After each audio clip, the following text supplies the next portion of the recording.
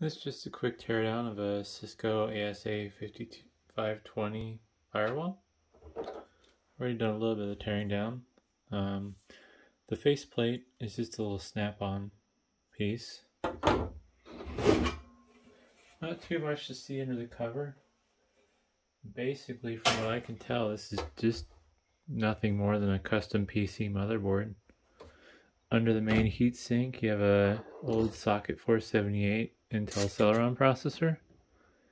It would be interesting to see if a person could put something faster in here, but I'm guessing the kernel is compiled specifically for this processor.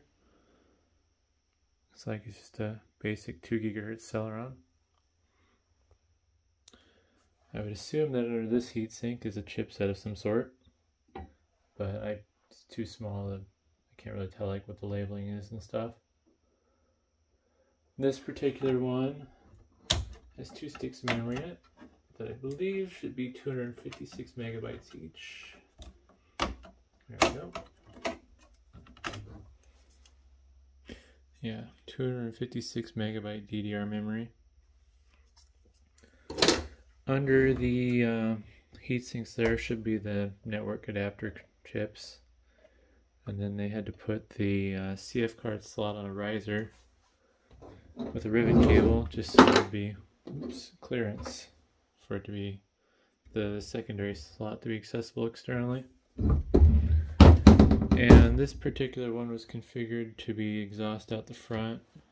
I believe normally these are mounted backwards essentially, but this one had the rack ears on the front, so a little bit different. But yeah, not too much to see. Pretty simple inside. Just a single board. It'd be interesting to see what would happen if you were to try to upgrade this. Maybe put some more RAM in it. I don't know what this processor would support for RAM.